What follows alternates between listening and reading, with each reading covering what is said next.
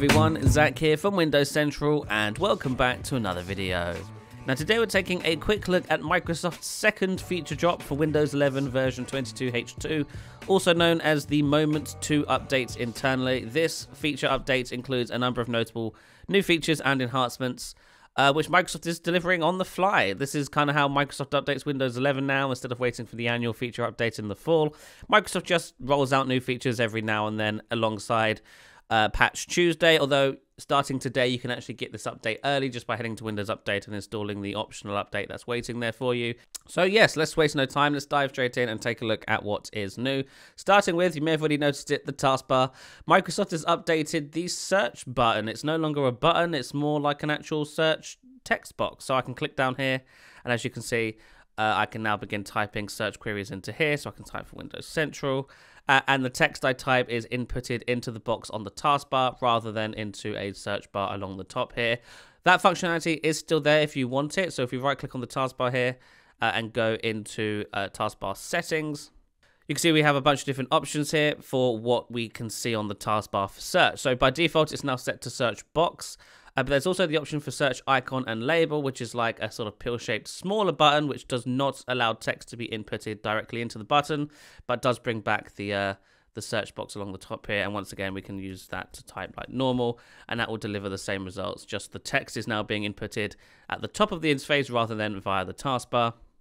And then we also have here, we have the search icon, which is the sort of classic search magnifying glass that Windows 11 first shipped with. And then we can have, of course, no icon at all, which is my personal preference because I don't see the point when we have the search bar here within Start. You may have also noticed that the actual search bar design has slightly changed as well. Previously, it was a sort of rectangle with rounded corners. It now has completely rounded sides. It's more like a very long pill shape. And that's kind of what they're doing slowly but surely all over Windows, is making anything that relates to search a pill-shaped text field rather than a rectangle one with rounded corners. But there you are, that's a quick look at the updated search options. Additionally, Microsoft is announcing that Bing Chat is kind of coming to Windows Search. Now, it's not super integrated. Microsoft is making a bigger deal about this than they need to, I think. But basically, if you load up this sort of landing page, you will see prompts for Bing Chat. And you can click into those and sort of dive straight into Bing Chat if you'd want. The chat AI stuff is not integrated into Windows Search, so searching using this interface will just bring up normal results. You will not get any AI here. It's simply the landing page. You will be able to quickly launch into Bing Chat via Microsoft Edge to get started using that if you want to do it. And that's just something that's new with the Windows 11 feature drop for February/March. So there you are. That's a quick look at improvements to Windows Search. Now, if we move right along, Microsoft has also updated the Teams chat interface. It's now a little bit more cohesive, I think, is the best way to describe it. So if you jump in here, you'll see we have a new landing page, which automatically, there I am, hi, automatically shows you your camera, as well as, let's see if we can angle that better. There we go. Enjoy my my comfortable hoodie here. You can see your face and your webcam, as well as options to instantly start a Meet Now call. So if you want to quickly jump into a chat with other people using Teams chat, you can do so. You can also start a call, and you can also create a new chat. And then below that here we have our contacts. You can also turn off your webcam here if you're feeling ugly, like I am today. So if we go down here, we can click on Synced Contacts. Now, previously, clicking into a chat through this interface would open up a separate app in a window somewhere else on the desktop, and it was kind of a clunky experience. But now, if you click on this, the actual chat exists within this flyout, which makes so much more sense. And I can begin typing, hello there, how are you? And this interface just exists within the flyout now. And honestly, I think it's actually much nicer. It's almost to the point where I'd recommend using it. So that's pretty awesome. Up here, of course, we get options to quickly jump into a video call, audio call, and then we can actually pop out the chat into the old interface here, which is powered by the Teams client itself. And that is pretty fancy. So there you are. That is a quick look at the new Teams, or the updated Teams chat interface on Windows 11, which I actually much prefer and is kind of getting good now, which is surprising to say. Okay, moving right along. If we jump over to the widgets panel, the widgets panel now has a full screen button. Yes, you can now make the widgets panel full screen. So if you're using Windows on a tablet, this may make a little bit more sense. It is not the most performant area of Windows, let me tell you. You can see we're dropping frames quite a bit here, but the full screen experience does make it a lot more immersive, which is really nice. In addition to that, we also have support for third-party widgets now, so I don't have any installed here, but if you have apps installed on Windows that do include a widget, you will see them in here now, such as Spotify and Facebook Messenger. And to add them to your widgets board, all you have to do is simply, as I mentioned, click on this plus button, and then simply click on one of the apps here you want to add. So for example, I can add sports here, and that will add to my widgets panel like so, which is pretty fancy. There's also a few new options for the widgets panel. We have the option to turn off the open on hover option, which I think is fantastic. We can also turn off notification badges and turn off show announcements. So if you don't want to see any sort of headline updates down here, like stock alerts or whatever else, you can turn all that off and just have it be a weather button, which is pretty fancy. So there you are. That is a quick look at the updated widgets panel. Pretty nice. Now, if we move over to the opposite side of the taskbar, down to the system tray overflow menu, this thing has been updated as well. I realize it's a very minor part of Windows, but it's important because this does actually change the functionality of it ever so slightly. So, of course, previously, you could drag and drop icons between the taskbar and this overflow menu just by simply dragging up and dragging down. That's still kind of possible, but now you have to be a little bit more precise with how you do that. So if I want to pin, for example, OneDrive to the taskbar, I can't just drag it down here. I have to actually make sure I drop it into this sort of little arrow here, let go, and that will pin it. Same goes for the other ones here, so I can do that. And then I believe I can reorganize them just by doing this like so. There we are. And that works as you would expect. Now to unpin, it's the same process. I can't just drag up anymore. That doesn't work. I have to actually drop it back into the overflow arrow here. So if I go there, then I can unpin, and that will work as so. And of course, you can see these little animations now that are involved, which is really quite nice. And yes, of course, the interface up here is slightly updated as well. It's all using modern code now, which is why this behavior is slightly different. And you can also customize this interface through the settings app as well. So if we go up here and go down to system tray icons, you can turn things on and off through this interface. So if I wanted Teams to be there down, for example, I could do that and then turn it off, and that's how that works. Additionally, you can now even hide the overflow menu itself. So if I don't want this little arrow down here to be present, I can simply come up here and turn it off entirely, and now we no longer have access to that overflow menu. Of course, the apps that were in that menu are still there. I just can't access them anymore because, well, the menu's gone, but I can turn them on and off through here still. So if I wanted OneDrive to be there, I could still have OneDrive there if I wanted. So that is a interesting addition, and awesome for those of you who like to keep your taskbar super clean and super tidy, and having that overflow icon is kind of annoying. So yes, you can now turn that off if it's something you don't like. Up next is a big update for tablet users. Microsoft has introduced a new tablet optimized taskbar that activates whenever you're using Windows on a tablet or 2-in-1 device. So I'm using Windows on a 2-in-1 device here. Currently I'm in laptop mode, so the taskbar looks normal. However, if I flip it into the tablet mode here, you'll see a few things change. So immediately the taskbar got bigger, and that's to make it easier to use with a finger, so I can now touch these icons much easier, as well as the system tray icons down here as well. Of course, we still have the gestures. Those aren't new. We can swipe up from the bottom here to open Start, swipe up from the corner to open Quick Settings, and swipe in from the right or left to open Notifications or the Widgets panel, which, might I add, works much better in full screen on a tablet.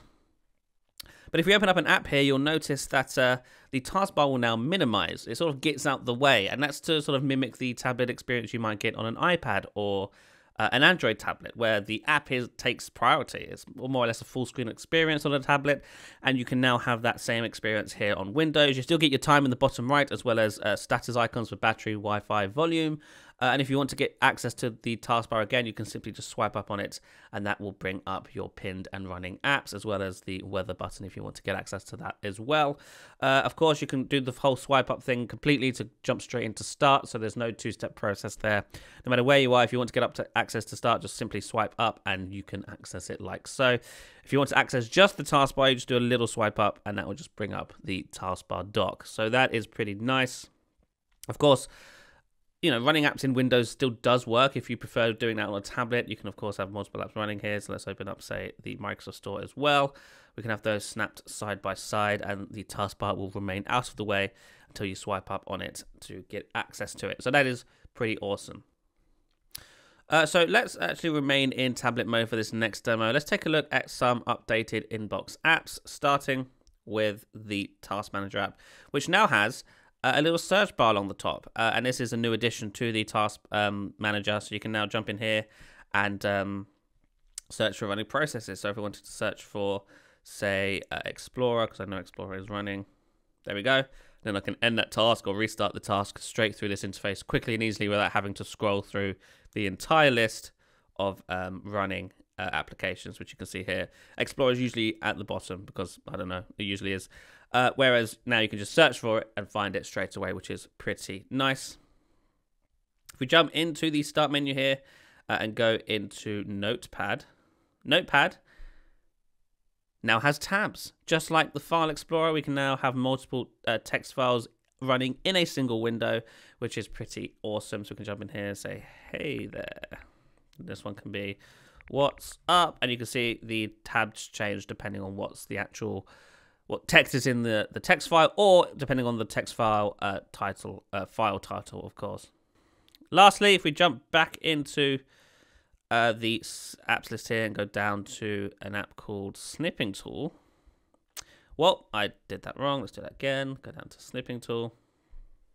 You can see there is now the option for screen recording. So if we click on New here and select an area to record about the whole thing, curiously, we can't select the whole screen, which is quite frustrating. So we'll just do that there and start recording.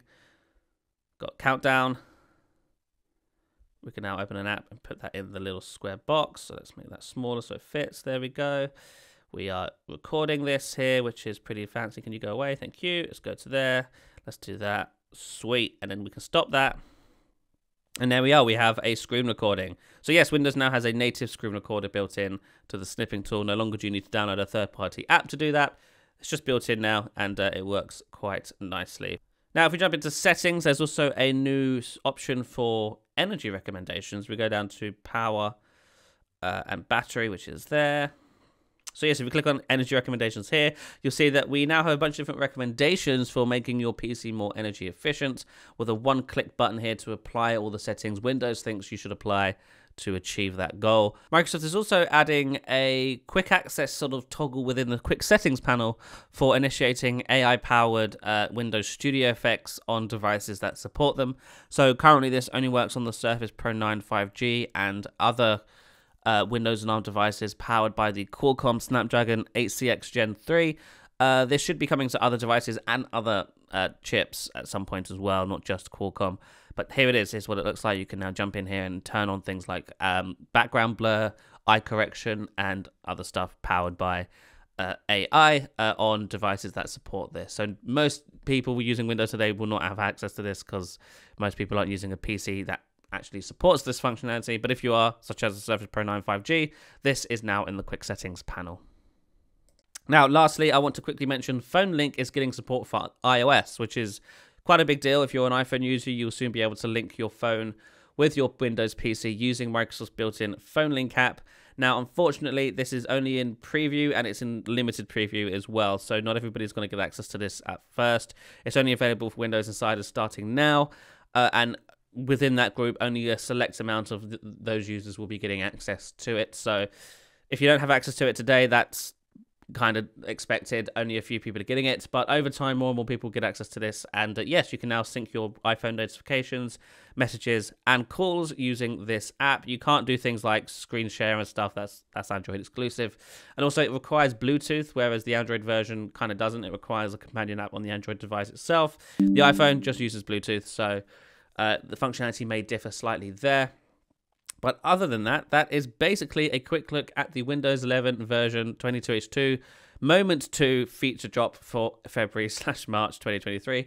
I really wish Microsoft would name these updates, but they don't, so you're just going to have to wing it with names and months and whatnot.